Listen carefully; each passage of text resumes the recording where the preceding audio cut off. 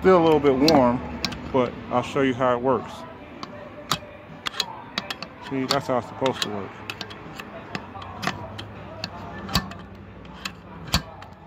Push it closed, it opens up by itself. So, and it was opening, just not all the way.